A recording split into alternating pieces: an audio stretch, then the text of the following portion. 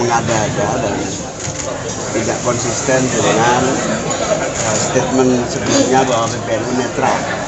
Keberpihakan itu memalukan. Cawapres nomor urut 1 Cak Imin membalas pernyataan Sekjen PBNU Saifullah Yusuf atau Gus Ipul yang meminta warga NU tidak memilih capres-cawapres yang didukung Ustaz Abu Bakar Ba'asyir. Cak Imin menilai pernyataan Gus Ipul tidak konsisten terkait PBNU netral. Hal ini dia sampaikan di kawasan Senayan, Jakarta pada Rabu 17 Januari 2024.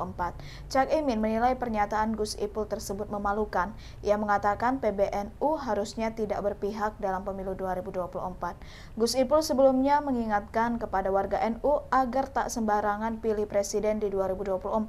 Ia juga menegaskan lagi agar tak pilih paslon yang didukung Abu Bakar Ba'asyir karena beberapa alasan. Ikuti terus berita menarik lainnya. Jangan lupa like dan share seluruh akun Tribun Medan. Gus, terkait pernyataan Gus Ipul yang menyatakan bahwa warga NU jangan mendukung capres-cawapres yang didukung oleh Abu Bakar Ba'asyir dan NGERI. Saya kira itu mengada-ada dan tidak konsisten dengan statement sebelumnya bahwa PBNU netral.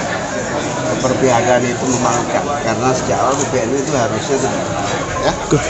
Download Tribun X sekarang, menghadirkan lokal menjadi Indonesia.